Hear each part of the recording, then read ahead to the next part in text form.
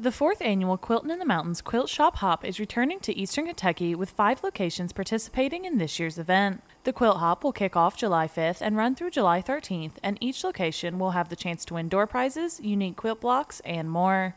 So the annual Quilt Hop is the Quilting in the Mountains. This is the 4th annual event, and our local shop, Grand Grant's Quilt Shop, is excited to be hosting again. It's one of the stops along the Quilt Hop here in Eastern Kentucky, and Paintsville Tourism is happy to partner with them again and welcome people into our community. Quilting, as you know, is storytelling, and that's what people in Appalachia is known for, is we tell stories, both oral stories and also the quilting stories, but it also brings in the artwork that people do in the mountains, and sometimes it's an overlooked art form that a lot of people don't think about it being an art form, but it truly is. And so this is a way for people to show off that art form, tell the stories that have passed down, and also to continue the family bonds of quilting, because they always, it's a time for people to come together to bond as a family, but also to tell those stories and pass those oral histories down.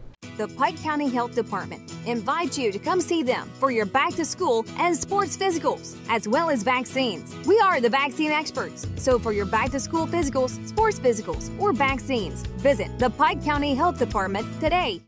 The Quilt Hop runs along US 23, featuring quilt shops in Paintsville, Pikeville, Prestonsburg, Hazard, and Ulysses, Kentucky.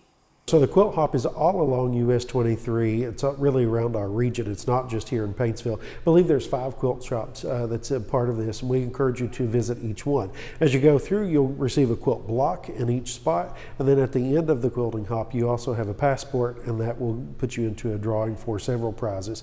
And then, of course, you have the quilt blocks to make your own quilt.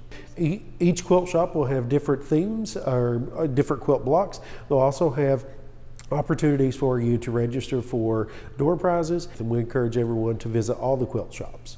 For more information, go to Paintsville Tourism on Facebook. Reporting for Mountaintop News, I'm Brianna Robinson.